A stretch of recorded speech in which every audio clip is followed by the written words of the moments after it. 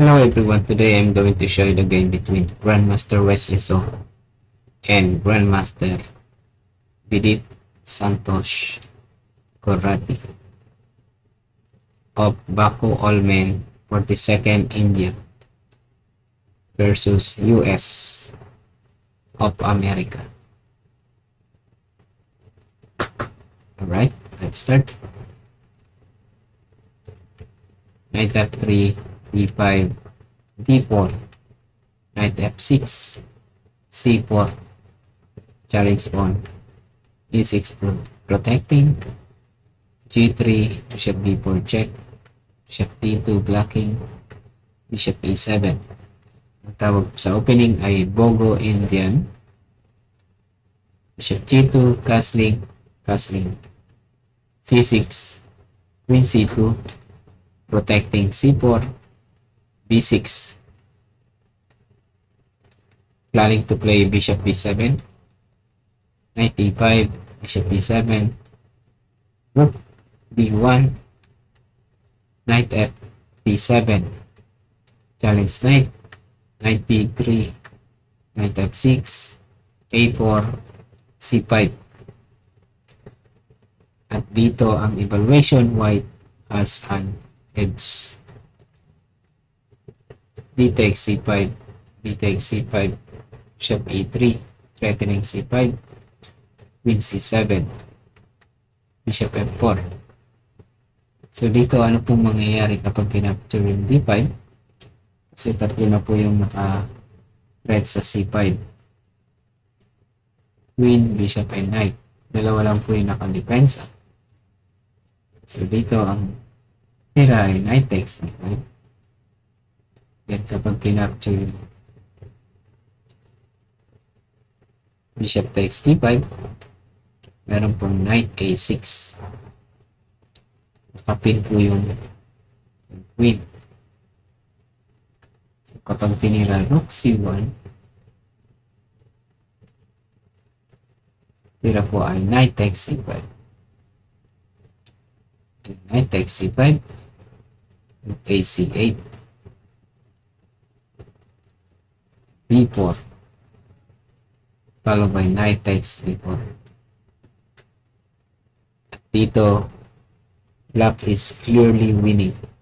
Kung itutuloy po natin, queen b3, bishop takes g2, king takes g2, queen e5, threatening a1,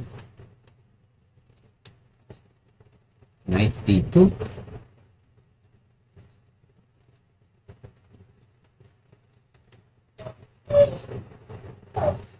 rook takes c5. At dito, black is purely winning. Okay po, ngayon po, balik na po tayo sa kanilang laban. Dito ang tinira ay bishop f4, queen c8, capture d5, knight takes d5, bishop takes b8, rook takes b8, knight d2, bishop a6, knight c4, knight b4, threatening queen, knight takes knight, c takes b4. At dito black is better. b3, bishop takes c4, queen takes c4, queen c4, b takes c4, rook fc8, attacking c4, b7, bishop f6, threatening rook, b1, a5, rook a7, bishop d8. At ang evaluation, black is clearly better. c1, b3, b7, b2, b1, bishop f6 protecting, takes b8, b8, bishop c6, intending to play bishop e5.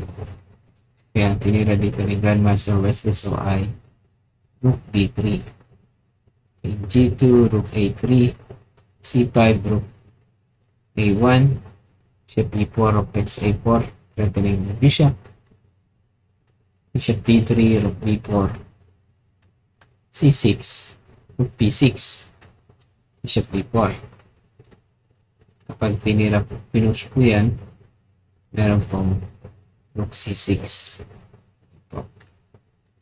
Kaya pili na ay bishop e4, bishop e5, f4, bishop c7, bishop c2, king f8, king f3, rook b4, king e3, a4. At yan, nag-resign na rin po si Grandmaster Vidit. Kung itutuloy po natin, bishop takes a4, takes a4, takes b2, rook c4, king f3, followed by rook takes c6. Ayan po ang posibleng mangyari. Ayan po ang kanilang naging laban. Nandito na lang po. Maraming salamat. See you next time. Bye.